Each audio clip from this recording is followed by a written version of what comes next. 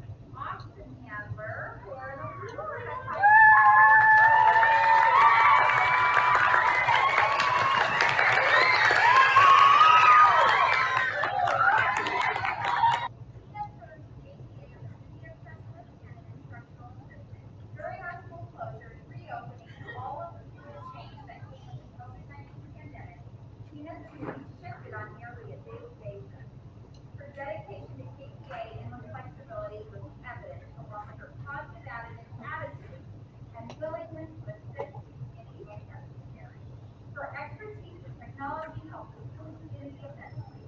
She was able to manage technology distribution and collection with ease to ensure that the school's resources were protected while making sure students had the materials they needed to both flex and in-person learning. In the 21-22 school year, these newly learned skills have carried over as she continues to be a valuable resource to KTA. And like last year, her job is never changing this year, and I am sure that is true. So thank you. Um, she may be asked to provide classroom or duty coverage at short notice, and then be asked to shift gears and troubleshoot a projection or sound system. She is able to quickly change tasks and do whatever is needed to help out. Whenever she is presented with new and unique challenges, she is resourceful in seeking the assistance of others throughout the district. By collaborating and communicating to come up with quick and workable solutions.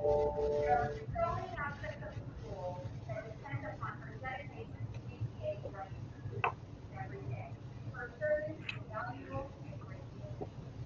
Thank you so much. Thank you. And we just like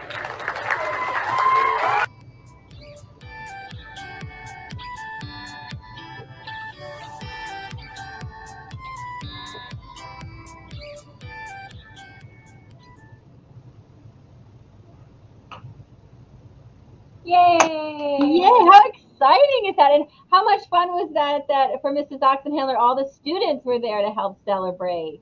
Yes, it was a really fun day that day. We enjoyed it. So congratulations again. Yeah. Yes, absolutely. All right. I think, let's see, that it is going to be time to start our day and start our second quarter in the very best way we can. So I have your moment of inspiration coming up from our multimedia students. After that, you will see your Tiger Pledge, followed by the Pledge of Allegiance. So make it a great day, KTA. Happy quarter two. Yay, happy quarter two.